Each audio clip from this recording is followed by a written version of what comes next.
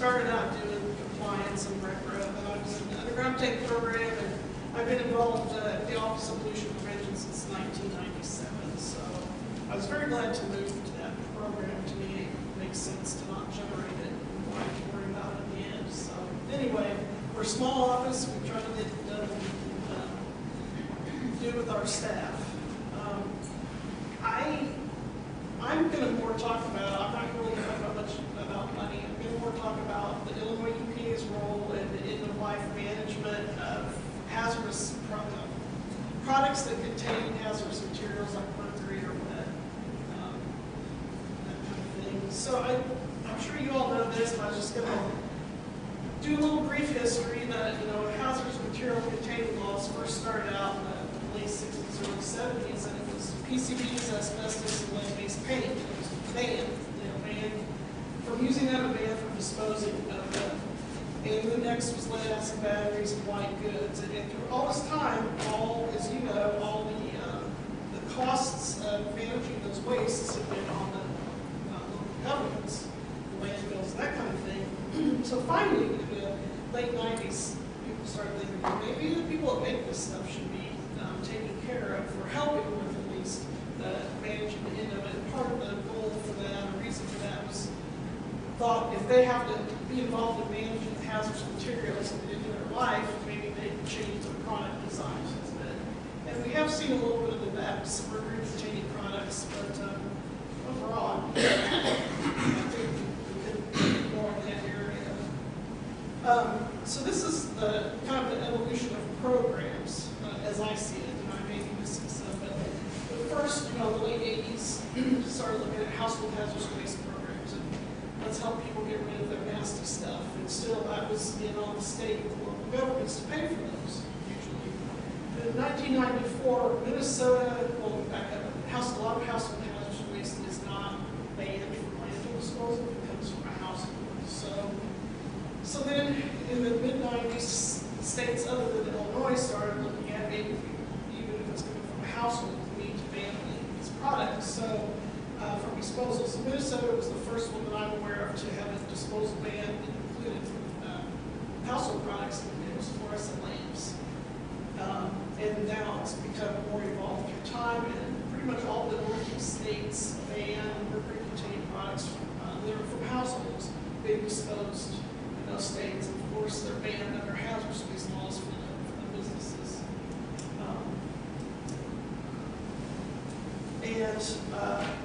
We've gone from Minnesota in 1994 to kind of starting the products division type working to. There's 24 states now that ban some kind of mercury-containing product just for being sold and used or sold in that state.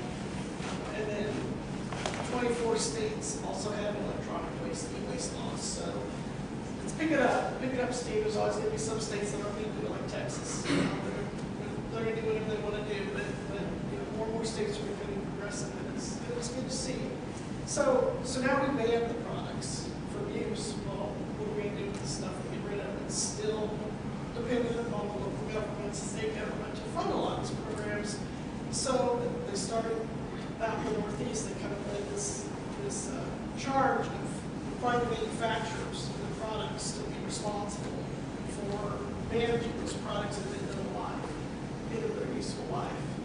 And this is consumer products, some consumer products, and then products that are used in industry and businesses. So all the Northeast states, and that includes New York, the New England states and New York, all of them have mercury product laws that require manufacturers to be responsible for some kind of law for manufacturers to be responsible for helping to manage that waste at the end of its life. And they also, they led the charge too in state laws on making mercury-containing products, and an ideal mostly mercury-containing products, and mercury-containing products are really the most widely banned products. So it's got a lot that's going to relate to that, but I'm going to tell you about it. They can relate to other waste. So the state laws that they developed back in the late 90s, first, states need to know who's making the products that contain materials and what products are they making. So they have to do notification. Anybody that sells a mercury-containing product in those northeast states, and I think in Washington State also, they have to notify those states of what mercury-containing products they sell, how many they sell, and actually, if they sell in that state, they have to report how much they sell in the whole U.S. So we have this database now of mercury-containing products that have been sold because we have historical data from 2001 that can show us the amount of mercury use has been reduced. The states put together and formed a clearinghouse, so they don't individually have to do that. And then for electronics, most of the states require the manufacturers to register with them. So that's usually it's with the state itself. But there's a clearinghouse out there too that pulls information. I'm not sure. I don't deal with that. If so, I think 2 states, Maine and Washington, may require reporting to that too. I'm not sure. And then we'll talk a little bit about raw disposal bans. Connecticut, Rhode Island, and Louisiana all ban any mercury-containing product, or I should say ban mercury-containing products based on the content, the amount of mercury in that product. So it's pretty much all mercury-containing products. That includes like lab reagents, compounds, that means products and compounds. So so they have such a broad range of products that they require to be managed. And Illinois and Maine, we require products that have received an exemption. If a manufacturer thinks their product is more beneficial to human health and the environment than an alternative, and they have a collection system, that we may approve them to sell those products in the state. And the manufacturers are required to have those systems. They have to tell us who's going to fund it, how they're going to get the materials back, and that kind of thing. And a lot of them, for those programs, do their reverse distribution system. They have to their wholesalers or whatever.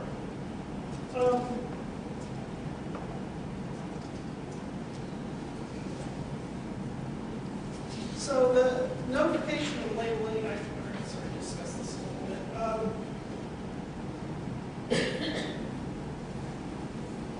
In notification and labeling, I already talked about the notification, but product labeling in 11 states in which mercury-containing products are sold have to be labeled as to being.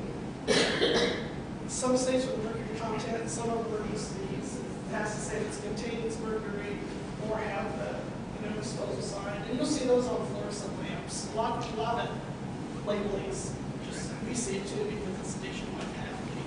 So it has to be clearly visible at the time of purchase too, so the consumer knows they're getting something that contains mercury.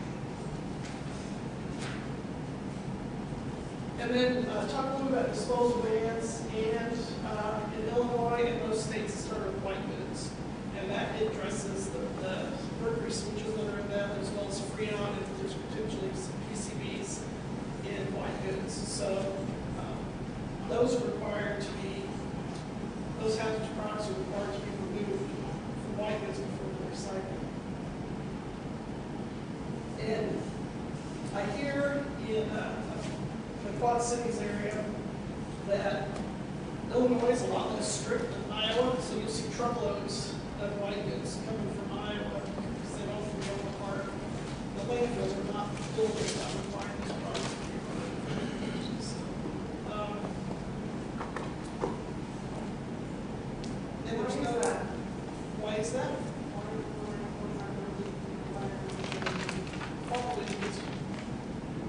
It's hard. It can be hard for the state agency or the local solid waste agency to enforce because you have to be there and see it being dropped off, or you have to take the white bin and look for it. Sometimes that's not a continuous waste stream every day, so it may not be there. Our inspectors may not be there that day. Can you repeat that? I'm sorry. Sitting in the back, I didn't hear that explanation.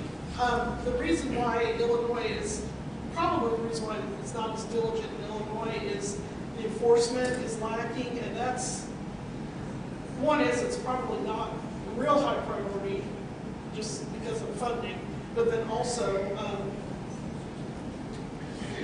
we would have to be there, the solid waste agency or the state would have to be there when the materials are dropped off to see that they were dropped off, to catch the person that did it. Or we could also look at the materials, you know, when if they've already been dropped off, to see if those materials have been removed. But it's not a continuous waste stream, so our chances of being there, you know, when something's dropped off or something's still waiting to be processed are pretty slim. So that's the case with a lot of these types of laws is, you know, there's bans and prohibitions, but if we're not there, we can't regulate it.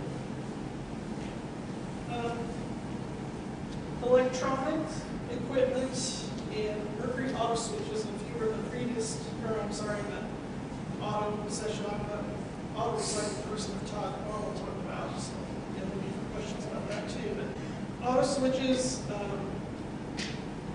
vehicles without mercury auto switches in them are not allowed to be, certain auto switches are not allowed to be recycled, I'm sorry, crushed before they're recycled. So the mercury switches have to be removed from that. Electronics, we're all aware of the disposal ban of that. And then in Illinois, if a product, if a manufacturer has received an exemption to sell a mercury product in Illinois, they also have to have a collection plan to recover those products that they can sell. In thermostats, there is a specific, there's the Mercury Thermostat Collection Act. There's a specific landfill ban in there. So disposal ban, knowing we dispose of it, solid waste, kind of citations. So, so we ban those. And then talk about manufacturer end-of-life programs, and this is kind of the gist of what I want to talk about how to get there. Is in most cases, manufacturers are required to send a plan to the states. Some states approve the plans or are required to approve the plans. In Illinois, we tend not to do that because these laws are passed through legislation, not by rule. And then we have to go through and make a whole other rule for how to evaluate these plans. So we just put specific things that have to be in that plan. And then we give the collection rules that they have to meet. As you're aware of electronic waste. With thermostats, this past year, the manufacturer's collection program should have collected 15,000 thermostats. Well, they didn't. They only collected 13,000. So we do have a mechanism to.